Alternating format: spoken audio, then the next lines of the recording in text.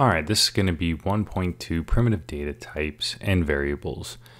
This lesson is going to be a little bit longer than most of the lessons you'll see on primitive data types online. And the reason why is I feel like most of the time they just kind of gloss over the details and go, here's how you make a variable.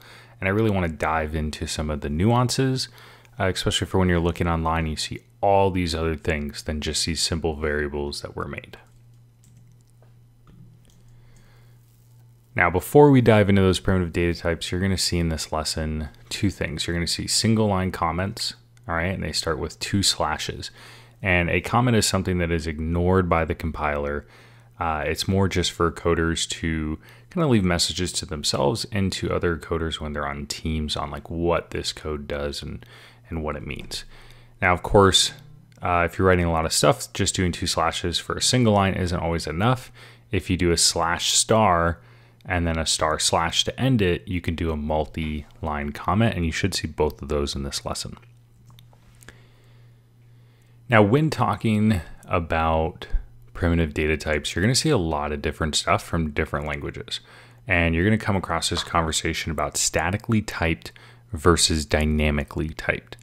Now, on the left, a statically typed language is which is what we'll be doing for C and C++, is a language that requires you to declare the data type before you use it, okay? And these are checked at compile time.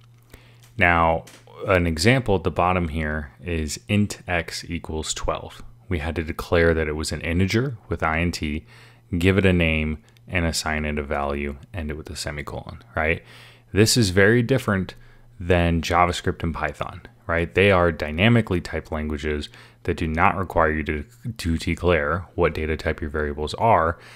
They're kind of figured out, right? Like a 12 is a 12. We know that's an int. So JavaScript is going to go, let's just use var for everything to say that you're making a variable, and we can make sure it's an int, right? And Python the same way, right? X equals 12. You don't even have to put var there for Python. You don't even have to put a semicolon for Python. Very different, and both have their pros and cons. Generally speaking, a statically typed language will save you performance when your program is being run because it's not deciding on what these types are. And a dynamically typed language will take a little bit more on the runtime because it has to figure out what these things are. But for small programs, you shouldn't see much of a difference. Okay, primitive data types, variables, right? Primitive data type is the smallest representation of data that we can have, right? They're built in, and you can see that sometimes they're called fundamental values, all right? These are just simple things, a 3, a 12.3, a single character like a C, a true or a false, and there's a couple other types, but they're really simple pieces of data, okay? They're not very complex. We're not stringing a bunch of data together. We're not even looking at strings. It's just simple, okay? We have the integers, right, which are short, int, and long, and there's more, but these are the most common, and they're different in size. A short will only be 2 bytes, and if you remember, a byte contains 8 bits, so that's a 16-bit number, which should give you the most at like positive 32,000 and negative 32,000 approximately. An integer, which we use for int, is 4 bytes, which means that's 32 bits. So you're getting right about, I think about 2.1 billion, up to 2.1 billion positively, and down to negative 2.1 billion. And then you have long, which is 8 bytes. This is a 64-bit, much larger, okay? Now, all of these can have, and I'll get to the other ones, but all of these can have what's called modifiers. So modifiers are keywords that go before you declare the type, or we can make them larger, smaller. We can say that we want them signed or unsigned. So signed would be that they could be positive or negative, and unsigned would be that it's just all positive. Or we can say short and long. So we can make them bigger, we can make them smaller, okay? So you might see things like, a long int, or a short int, or a long. Most of the time, like simple programs, a short int or a long will get you by just fine. Okay, the next ones are called floating point. These are our primitive data types that contain decimals, right? So we have a float and we have a double. The float is only 4 bytes, the double is 8, and you can tell that the significant digits is very, very different, all right? A float is only 6. A double gives you 10 significant digits. This is often referred to as a double precision floating point. I mostly use doubles unless you were doing something where you really needed to save 4 bytes every single time you made a decimal. And then the last two that we're going to go over are char and boolean. A char is a single character. It's a 1 byte data type, and we're talking about like a lowercase a, and that would be it, or an uppercase a. And then a boolean, same thing. It's 1 byte, and we actually just use bool. We don't put the EAN when we declare it. And it's just a true or a false, which we can write the word true or false, or we can put a 0 or a 1. Now, how do we make a variable? Now, this is a lot of information here because I wanted to cover it all right? You put modifiers first, which are optional. Then you write the data type, which you can see would be an int, a boolean, a char, or double. And sorry, those modifiers would be signed or unsigned, short and long. And keep in mind, signed and unsigned, these will work with int, they'll work with char, they'll work with double. They're not going to work with boolean, okay? Short and long is not going to work with char or boolean, it's going to work with int and double. So the modifiers can be pretty tricky. I would always look those up before using them, and they are optional. And then you have your identifier, which is really just a name, okay? And you can see I've given some examples. We can put just the word name. We can put name underscore here. We could do camel case, which is name where we'd use a capital letter to separate. Or, you know, we can put numbers at the end if we want. But there's a couple things we can't do when we give it a name or an identifier. We can't start it with a number. It cannot contain punctuation symbols, and it cannot use the same name multiple times. So once I create a variable called name, I cannot redeclare something called name, okay? All right, and then we use the assignment operator. So we use an equal sign to assign a value to that identifier, which, you know, helps it create a space in memory and give it a name to find it. And that's where you just put your actual data after the assignment operator. A 1, a true, a C, you know, 3.14, those have to match the types that you declared, okay? All right, so enough talking. Let's do an example so we can see what this looks like live. So I got a file here, primitives.cpp, up in VS Code on Ubuntu 20, and we're just going to put some things together to kind of go over those concepts. So the first thing we need to do for this one is include our IO stream so that we can get those input-output functionality. As you notice, that line does not have a semicolon, and that's okay for headers. And we're always going to need our main function. So it's going to be int main parentheses with an open brace and a close. You can see it just popped up. And then we have our, you know, a body of our function here where we can put all our code. So we saw single line comments. Ooh. And then we have our multi-line comments. And these can be super helpful for taking notes to yourself, okay? I highly recommend writing all of this down exactly how you see it to get that feel and that experience of typing in the code, not just watching it, all right? Now, so those were the first two things we went over. The next thing we went over was primitive data types, some basics, and let's go ahead and make a couple of those. So we're gonna have an integer. We'll call it, well, int for declaring our data type, right? We'll call it integer, which is all right to do. Throw in that assignment operator, give it the value 12. Let's make a char, and we'll call it character, equals, and a char, when you set that type, or that value, you need to put single quotes around it, like that, and a semicolon. Let's make a bool for boolean, and we'll call it boolean, equals, and I'm just gonna do a 1 for true, okay? Now you could put, all these are acceptable. You could put false or 0. Those will be the same exact thing. Or you can put true or 1. All, you know, all 4 of those are fine, all right? And then we need, let's do a double, and we'll call it decimal. Let's give it a 12.14, all right? Now, I'm gonna give this a run in our compiler. So I'm opening up my terminal here, and I'm gonna call the compiler with G++. I'm gonna send it the file name, primitives.cpp. It must have compiled successfully, and so I'm going to run it. So .a.out. And nothing should happen, right? We haven't printed anything at this time. So let's get these printed out so we can see what that looks like, all right? Let's see what we got going on here. Okay, that's weird. All right, so we're gonna use our standard library and cout, and we send those those arrows towards cout, and I'm gonna just send it the integer, okay? Put some more arrows to kind of get the direction going here, and then std end L to kind of clear that buffer and do the return line. And I'm gonna just do this again for all of them.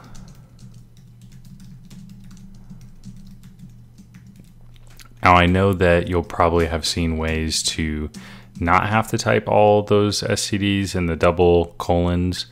I always like to do them for beginners just because it helps them see where it's coming from. When you do too many using namespaces, it can be kind of confusing that they're not just these built-in things that exist. Okay, there we go. All right, so let's run the compiler again, and no errors, and boom, 12C1 and 12.14 printed out. And as we, you saw that we put multiple, pieces here by linking them with the double arrows.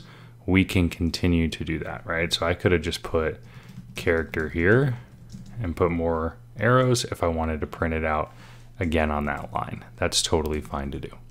Okay, so let's actually jump back to our PowerPoint. Let's go over some more advanced things with primitives so that we can see a little bit more about how to use these or different ways to declare and initialize them. The next thing we need to talk about is declaration and initialization. So declaration is everything to the left of the equal sign, and it's kind of exactly as it sounds. We're declaring what it is, okay? We're declaring its modifiers, its data type, and its name for the compiler, okay?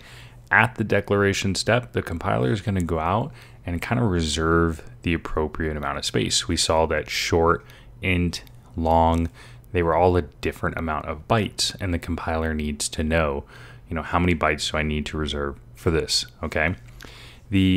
Everything to the right of the assignment operator is initialization, okay? That's where we actually create it and give it a value, all right? So those bytes get filled in with the appropriate zeros and ones necessary for that value.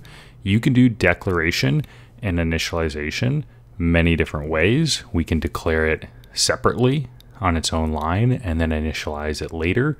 In the code that we just did, we declared and initialized all on the same line, which I think is probably the best choice, but there are some situations where you might want to declare before you initialize.